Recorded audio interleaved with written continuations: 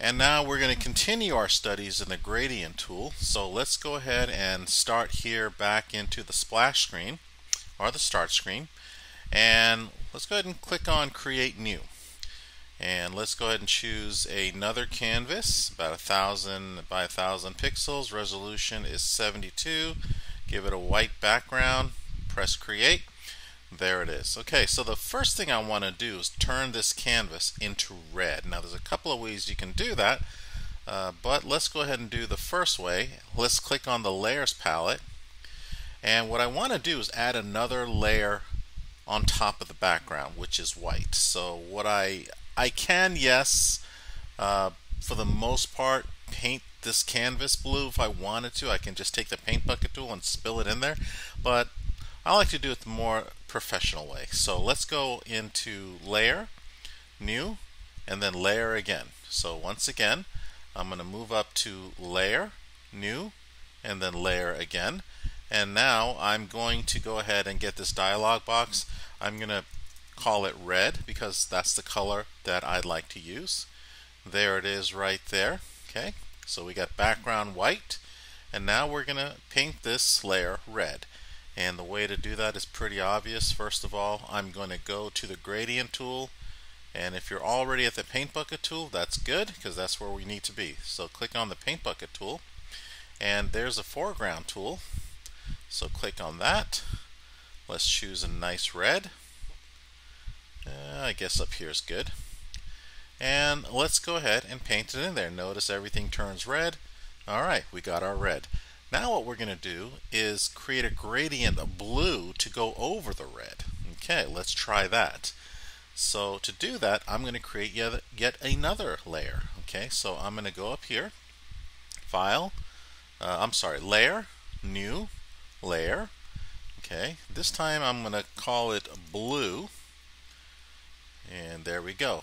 And so what I want to do now is go ahead and click on the foreground tool, click on blue, and there we go. Okay, so now I'm going to return back to the gradient tool.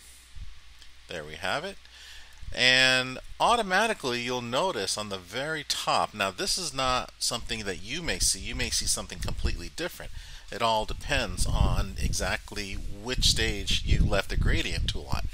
And so what I'm going to do is point out the fact that this is, if you click on the gradient bar right here, so if you click on the Basics tab, you'll notice that by default usually it goes to the first tab, which is the foreground to background icon. And when you first click on the gradient tool, it does by default select a blend from the foreground to the background. But the second icon here, it goes from the foreground to transparent, just as it's saying right there, foreground to transparent.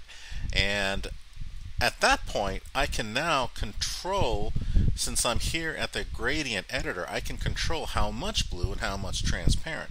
So I can click right here in the stop.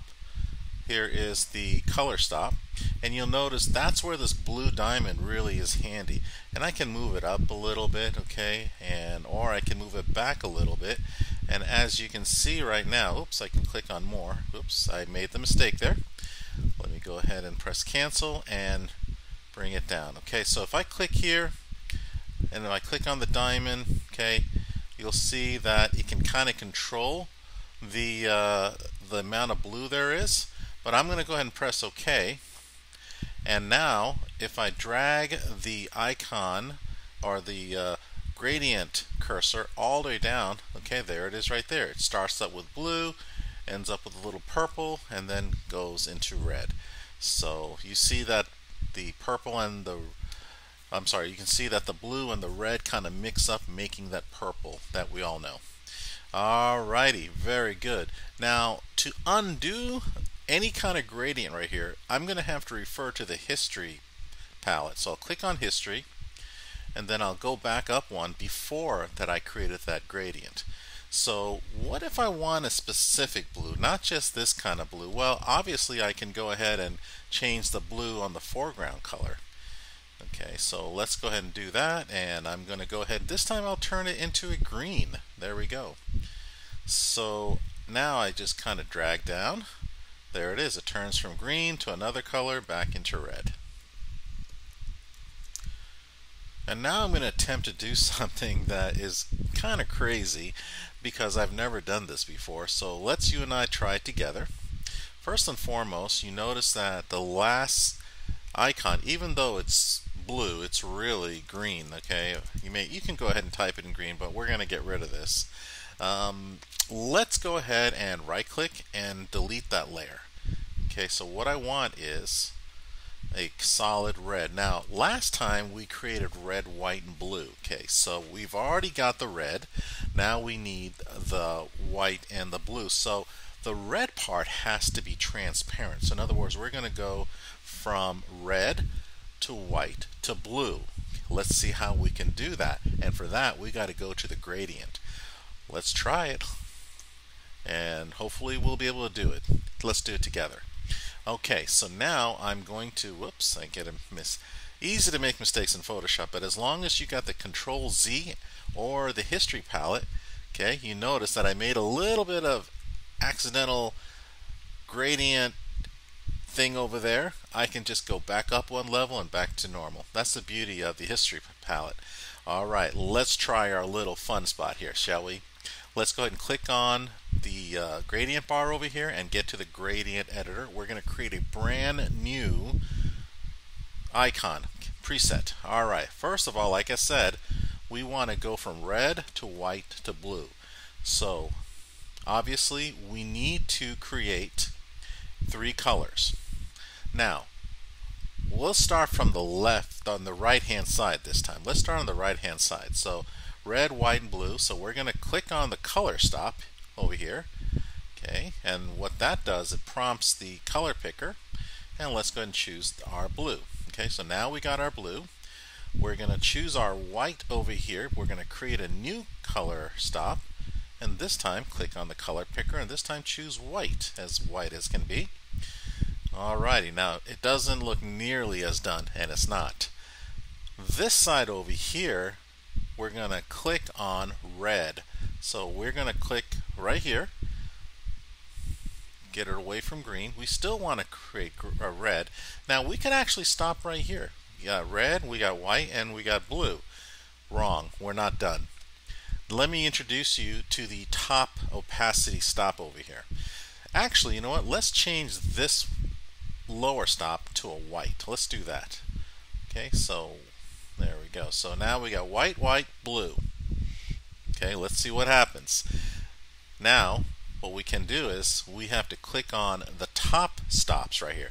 These stops on the top part of this bar is also known as the gradient or the opacity stop. Okay, so we'll go ahead and wish it would show itself. Opacity stop. There it is right there. If I click there, now I need another one right here. See, just like so. And here I have my third opacity stop. Now this one, I'm going to change the opacity. It's currently at 0. I'm going to go all the way to 100. Notice how the blue shows up. For this one right here, it's also at 100. Notice the red shows up. Now for the white shows up. And over here, for this one, I'm going to go ahead and bring it all the way down to transparent. There it is, 0 at transparent. Now why would I want to do that? Why can't I just choose red if I want to? Well, because I'm showing you something. Okay, let's go ahead and call this custom. Okay, how about red, white, blue, gradient. Let's call that. And go ahead and click on new. There it is right there. So as you can see, pretty much in this icon, it starts up transparent, it ends up with white, and it goes into blue. So let's see if we can do that. Well, there it is right there. Let's see how it looks. Going across, there it is. It starts up with red, white, and blue. Undo it. Let's go ahead a little bit deeper. Okay, I guess I have the radiant gradient or radial gradient selected up here.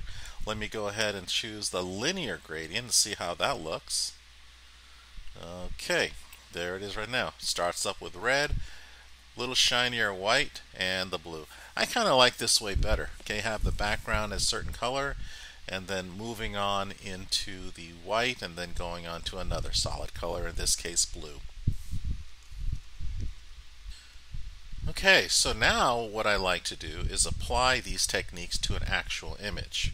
So I have a couple of images, and now if you go to your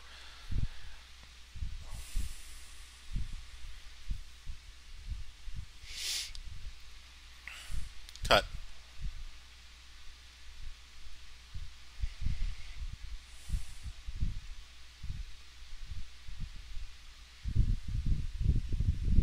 Action in 3, 2, 1. Take 2.